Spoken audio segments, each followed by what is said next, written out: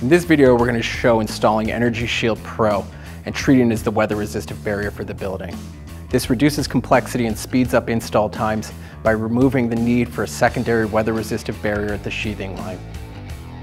Today we're going to be taping the seams in our EnergyShield Pro. There are a number of tested and approved tapes, and check out our website for information on those. Today we've chosen to use 3M All-Weather 8067. Whenever we're taping our WRB, we want to start at the bottom of the wall and work up. We want to make sure that our tape laps over the one below it in shingle-style fashion. Before applying any of our tape, we want to make sure that our surface is clean and dry and dust-free from any cutting or job site debris.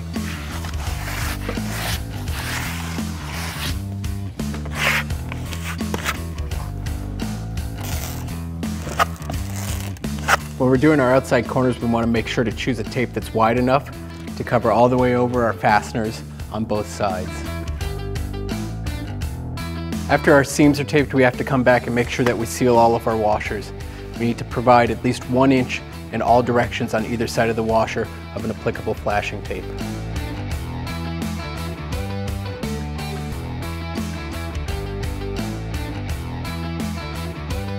Thanks for joining us on our video about detailing EnergyShield Pro as a weather-resistive barrier on the outside of your building. Check out atlasrwi.com for further specs and details, and our other videos as well on the subject.